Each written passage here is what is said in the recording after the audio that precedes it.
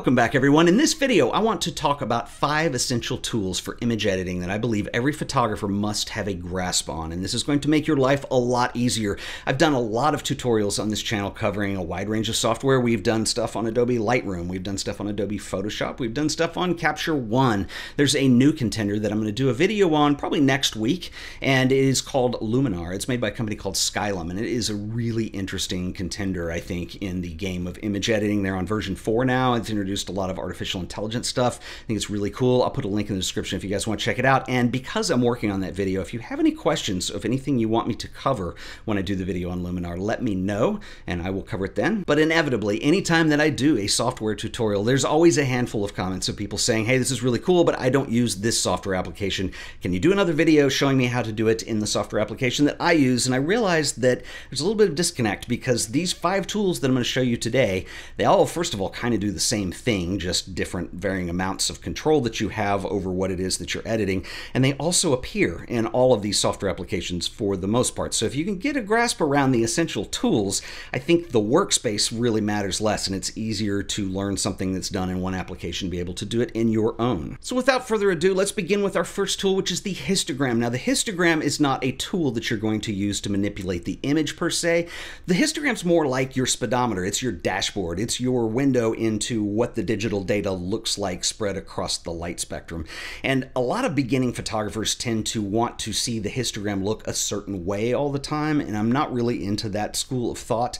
I think that every photographer is going to have their own voice, their own interpretive signature, their own vision, their own intent of what they see an image is looking like. And if you want to learn more on that, I did a whole series of videos on the intention of a photographer in terms of color, in terms of light, in terms of mood. I will link that up here and in the show description. But in this video, I do want to show you what the histogram does and what it will tell you. So if we look at this histogram right here, this is in Adobe Lightroom, we can see this image is very much underexposed. It is way too dark, and this is reflected in the histogram because over on the left-hand side, we're going to see that all of our data is clumped over here, and pretty much on the right side, it is empty. So this is telling us that this image is comprised mostly of shadows. We also have a little triangle because Lightroom gives you this, and if you hover over that, it will tell you where your clipping is occurring. Now, when you look at the spectrum of light in an image and what the histogram is going to tell you, you have brightness where things start moving towards pure white, and then you've got shadows where things start moving towards pure black. Now, when they do hit pure white or pure black, they have no detail left in them,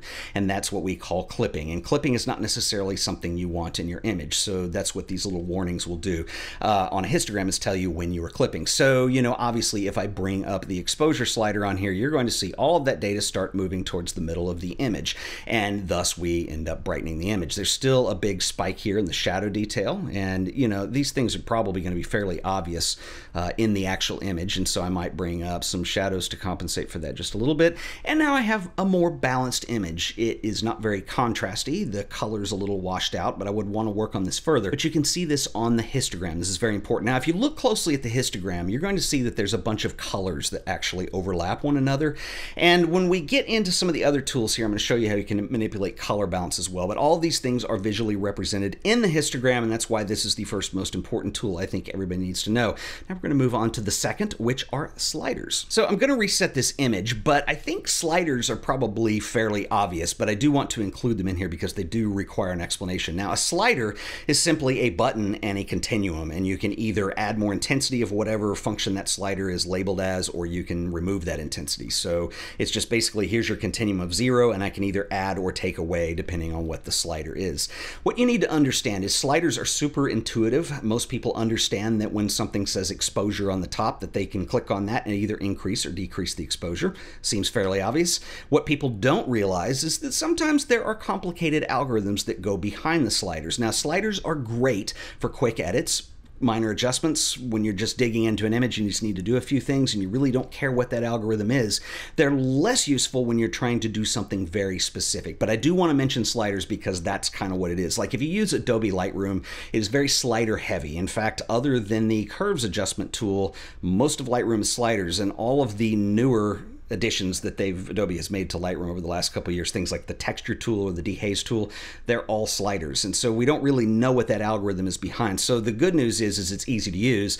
The bad news is that when you really want a finite amount of control, it's probably not the greatest choice in the world. So let's dig in to our third tool, which is going to be the levels tool. I'm going to switch over to Capture One for this example because Lightroom doesn't have levels adjustments, but guess what? Capture One does. And levels adjustments can be very powerful. And if you look over here, this is our levels adjustment. And hey, look at this thing they've overlaid behind it. This would be tool number one, the histogram. So you kind of get two in one here. And this is so we can look at the information as we adjust the sliders on here. So this is a black and white image because we're just going to talk about shadows and highlights for just a second.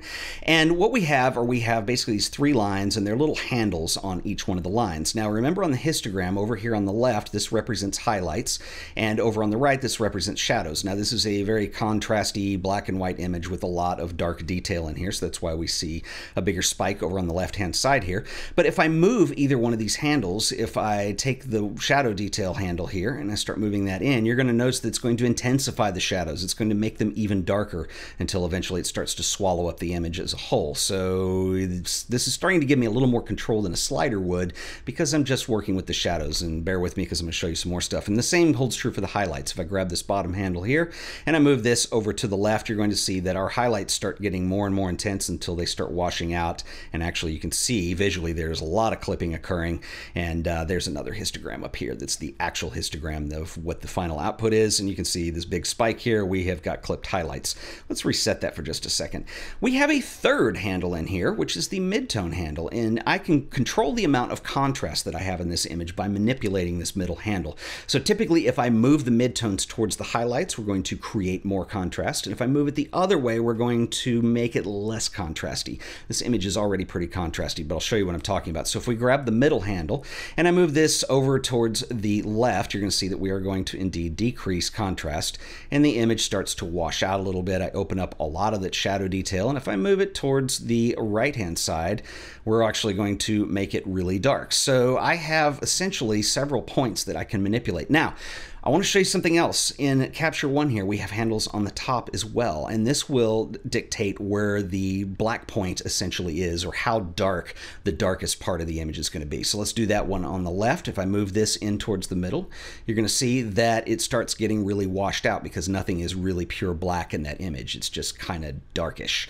And so let's put that one back, and you can also manipulate the highlights too by bringing those down so nothing ever goes to pure white. So between these 5 tools, controlling levels actually becomes kind of interesting. So if I want to open, let's darken up my shadow. Actually, this is really already contrasty already. So I'm going to open up my shadows just a little bit. Let's create a little bit more contrast. I might bring my highlights in a little bit, make them brighter, bring it this way. Anyway, and you can start to see that I'm actually having an impact on this image that has a very different look to it. And I can see a lot of this area back here that was washed out in the original. So for instance, if I do a quick before and after, here's before, here's after, I'm able to open up a lot of detail. Now, this is also achievable in sliders, but you have to do 2 or 3 sliders to do it. So sometimes levels is a more interesting way to go. So I'm using a black and white image because I want to explain levels in terms of shadows, midtones, and highlights. And essentially brightness and exposure is what we're looking at. So this is just light and how bright it is. But what's also interesting is if we look at a color image, I can take this a step further. So this is beach scene. This was done on the Fujifilm GFX 100. Let's do a quick edit here. I can see that this image is a little darker than I want it to be, and I want a little more punch to it. And if we look at the histogram, you can see over here that everything is kind of sitting in the middle. I don't have any extreme highlight or shadow detail. So the first thing I'm going to do with my levels is I'm going to bring up the highlights a little bit and just make those a little bit brighter. And we can also bring in the shadows some and crunch those down just a little bit, and that looks a little better. I might move my midtones around just a little bit for a little more contrast. And if I do a quick before and after, you can see that there was before, it's kind of washed out. Here's after, kind of did what I wanted. And also our histogram is a little more evened out into the full spectrum here. I could work on that some more. Again, this is why I say use your eye, because if I bring the shadow detail so those shadows really sit low, I get a really dark sky and a really dark ocean there, and I don't really particularly care for that much darkness in the image. So that's why you want to to use your eyes on this anytime you can. So the other thing that I want to show you, because this is a color image, not only can we adjust the whole spectrum of light, so to speak, that we've been doing, but you can do this on a per channel basis. A color image is made of 3 channels, a red channel, a green channel, and a blue channel. And we can manipulate this into each one of those channels. So I'll give you an example here. If I go over to the red channel, I'm just going to bring up midtones in the red channel, or let's take them down first. And you're going to see that my image starts to become very red. I'm doing this extreme on purpose. This does not look good, but I want to show you what this slider does. So this is more red, obviously. You probably don't want anything this drastic, but you might think, well, I can adjust 3 different colors with this. Well, actually, you get way more than that. You get 6, because if I increase my mids, we're going to actually be taking away red on this channel, and the opposite of red in the color spectrum is cyan. So this is going to get very bluish, very tealish, very cyan the more I move this way. I can adjust this independently for actually each of these 3 channels, so you have 6 colors that you can manipulate. You can do them in the midtones, the highlights, and the shadows. So all of a sudden this opens up to a lot of complexity. I have done an entire video on this, and I won't repeat it all in the scope of this video, but if you want to watch that and you want to learn how to adjust your color and get different maybe film looks and stuff like that, I'll link up to that video below and up here as well. But this will bring me to our 4th tool, which is going to be curves. So we're back in Lightroom, and if you want to find the curves in Lightroom, what you want to do is go over to the development panel and scroll down a little bit, and you're going to see this subject here called tone curve. This is a curves tool. Now, by default, Lightroom is set up kind of strange, and you can see all this kind of weird graphics going on as I hover over. And if I scroll down here, I've got sliders. Now, we don't want sliders, we want raw curves. So if you want to follow along with this, what you want to do is go down here to the bottom right-hand corner here and click this control point box, and this will take all that away, and it will allow you just to manipulate the curves directly, which is what I want to show you here. This also exists in Capture One and pretty much every other image editor out there, but this is the way that curves works. We can see that we've got the histogram overlaid here as well, and this was our grossly underexposed image, so everything's kind of sitting over here in the shadow area and not much in the midtones or the highlights. Now, the cool thing about curves is we have basically this diagonal line, and I can grab either side of this. So for instance, if I grab the right-hand side, this represents highlights. So to brighten this image up, I can just simply click and drag and bring it over, and we brighten up that image really quickly. And I could do the same with the shadows if I want to move them this way and make them super dark and super contrasty. It's too much. The other thing you could do is move it the opposite direction. So if I come down with the handle on the right-hand side, we're going to get a really washed out image because it's going to lower the point at which whites are actually white. And I can do the same on the left-hand side, and I can actually raise the point where darks are actually black, and see how they're all faded out and washed out. This is how people kind of get that film look sometimes when they're doing post-production. So there's a lot of manipulation you can do with just those 2 handles. Now, the other thing you can do is on the curves, you can simply click anywhere on this line to add a point. So let's add a point to the middle, and let's just bring the midtones up. And you can see that we can start adding brightness that way. Probably not enough until I actually really start clipping my whites, because this is so underexposed. But this is how you start to add points onto a curve to add manipulation. So I can add as many points as I want.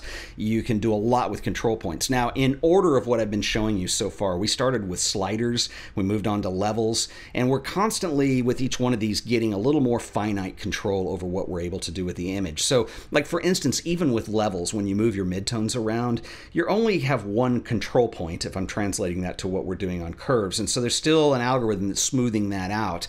And sometimes you're dealing with an image that has a little bit of a problem area, and curves really are the best tool for that because they're going to give you the most finite amount of detail. Now, also just like levels, we do have control over, let me go ahead and brighten this image up a little bit. Let's go ahead and flatten the curve. You can right click to do that, and I'm going to bring the highlights up.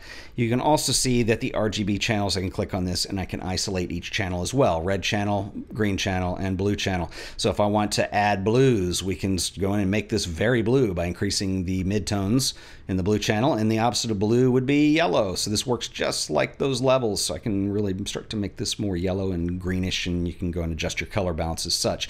So again, you have a lot of finite control when you start moving into curves. So we've looked at a lot of things. We've had sliders, we've had levels, we've had curves. This leaves me with one more tool, which is going to be color wheels. We're going to move back to Capture One for this. This is one of the more powerful tools that you have in Capture One. You also find it in things like DaVinci Resolve, Adobe Premiere. Anyway, if you want to find these, we've been into the exposure tab at the top of the screen. I'm going to go over to the color tab. This is where they live, almost down to the bottom. You're going to find this color balance tab, and there are going to be 3 wheels here, and I can actually isolate these into one one wheel apiece. It's kind of a different view of the same thing. I'm looking at the three-way, I'm seeing them all three at once, or I can look at them individually. But anyway, these kind of work the same principle that every other tool we've looked at so far is, that we have basically shadows, midtones, and highlights. And what we're looking at here is the amount of tint that we can add to either or any of these three areas. So for instance, in this image, let's say that I want my shadows to warm up a little bit. I can start moving and just grab the knob in the center here and start moving that towards yellow, and you can see that they are going to start warming up. I might actually want them a little bit orange over here. Now, we have just kind of moved the tint. There are two more sliders here that you can fine-tune your detail with. Over on the the left-hand side of the color wheel here, you're going to see this is essentially saturation. So if I want to dial that up or back, I can control the amount of saturation that I have. And then brightness is over on the right. If I just grab this handle and I move that up, I'm going to see, because basically I'm raising my shadow detail, or I'm making it darker. So this is kind of similar to what we were looking at with levels and curves as well. Let's work with the highlights a little bit. Let's bring them up. Maybe too bright. Yeah, we start losing detail in there, but I can also adjust the tint that we have going on there. Maybe I kind of want something like this, make it look a little filmish, and we can raise or lower the saturation or the intensity, but that's essentially how this works. Let's go with the midtones also. So if I want to maybe make those purple, I don't know.